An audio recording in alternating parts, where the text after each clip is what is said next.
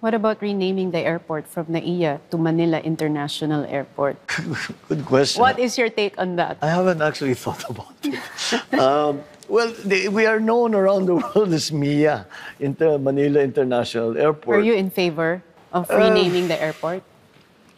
I have no strong feelings about it. I mean, if people want to rename the airport and if we get public support for it, then yes, go ahead.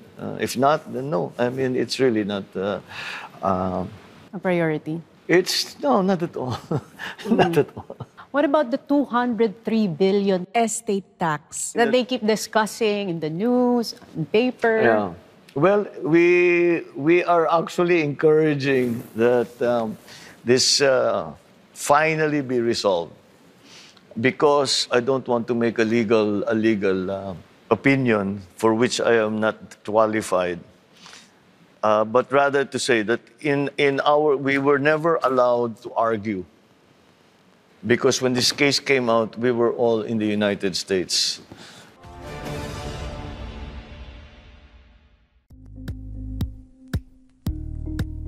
Thank you for watching Politico TV. Please like and subscribe to our channel for more videos.